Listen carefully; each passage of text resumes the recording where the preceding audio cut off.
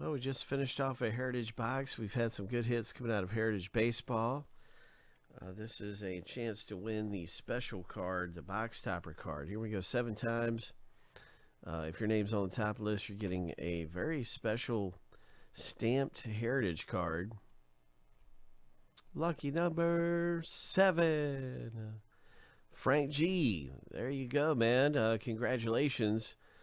You have picked up the special 50th anniversary. And this is an original card that's been stamped in.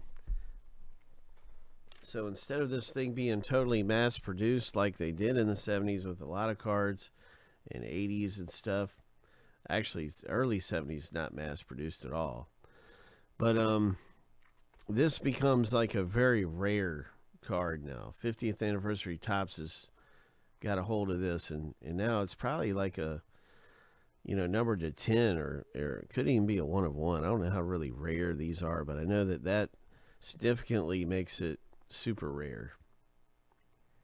It does make it super rare. So anyway, that's cool, man. Congrats. That's Joe's 1972 Topps card from Heritage box topper.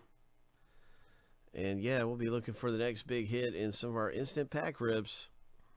Looking for the different variations. We pulled this one a minute ago. Buster Posey Action was out of the last box. So that's cool stuff.